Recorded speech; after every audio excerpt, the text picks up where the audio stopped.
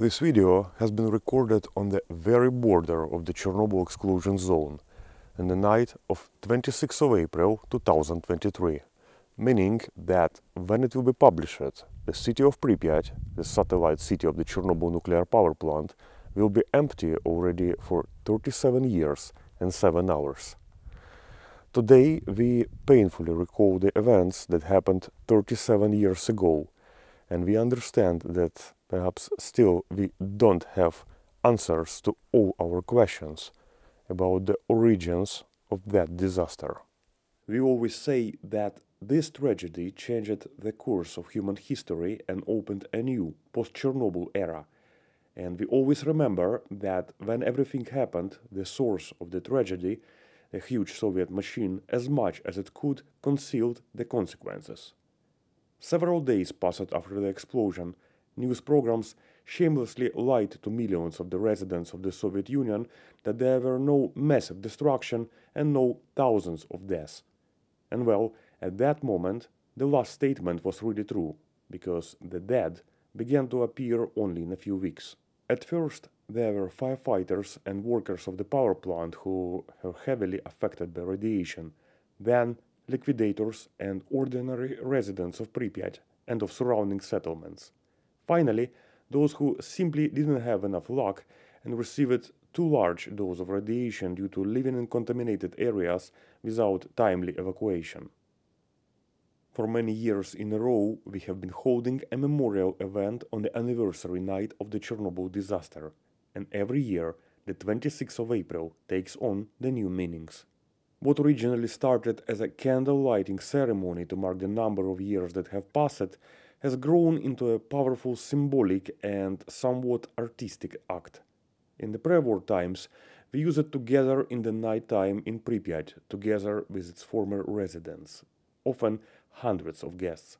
We waited for 1 hour and 23 minutes, the documented moment of the explosion, and then lit our memorial fire. But for a second year in a row, everything looks different. The realities of wartime brought us here, to the Chernobyl exclusion zone border. From here, it's around 25 kilometers to Chernobyl Unit 4 and just around 300 meters to the barbed wire fence of the zone. Last year, we had only a single candle, a trench one. And the event was held when there were no electricity, no water, no communication here. And in the zone, well, in the zone it was very difficult. The recently liberated land, densely mined by the enemy, seemed to be asking why. Why this is happening to it again. Right here, on the border of the zone, where is already formally a normal life ongoing, one can feel that the metaphysical zone and Chernobyl extend much further than a territory limited by that barbed wire. Because what we are dealing with is not just a collection of historical facts. That actually is a dynamical phenomenon.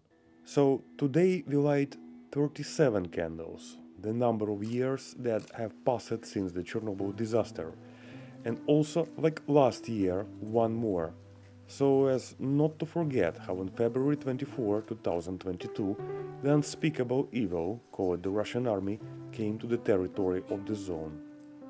Having spent years studying Chernobyl, we realized that it's actually impossible to study it. You can only comprehend it. Not only because its entire history is thousands of events that happen simultaneously, but also because by interacting with it, you interact with eternity from the perspective of the scale of a human life. Interacting in a pretty direct existential sense.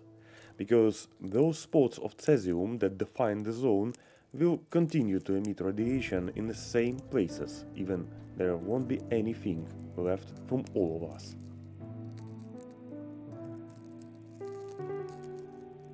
A contact with eternity always leads to a rethinking of life and a change in the values.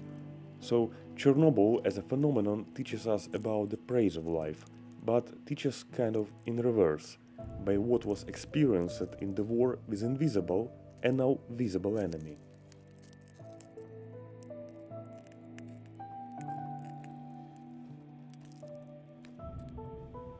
There are those to whom it only hurts, and there are those to whom the pain simply doesn't exist anymore. Because how you can cope with the word pain your entire life? These are the residents of the city of Pripyat who left their homes in 1986, and some of them again in 2022. These are the residents of Polissya villages who remember the 1,000-year history of these places. These are the Chernobyl nuclear power plant workers who took the most difficult shift during the occupation of the power plant.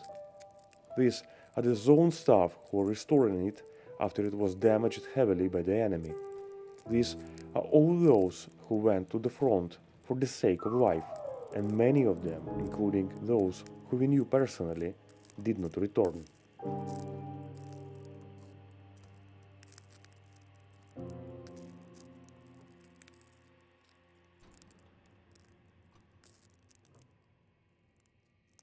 In reality, Chernobyl may not be only about radiation, popular movies or entertainment tours that used to take place here in the past.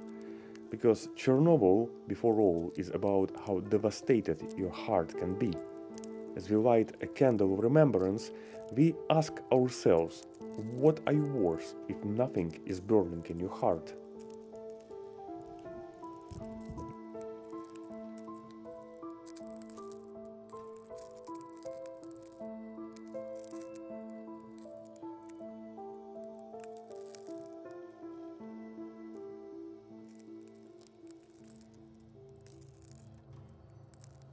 No wonder that the symbol of the city of Pripyat was Prometheus, who brought fire to people, and likewise, often from the opposite, we all have to become a metaphysical Prometheus, to bring the fire of life and compassion, a fire of meaning, so that new Chernobyls, either big or small, would never happen again, and so that dead cities do not remain behind us.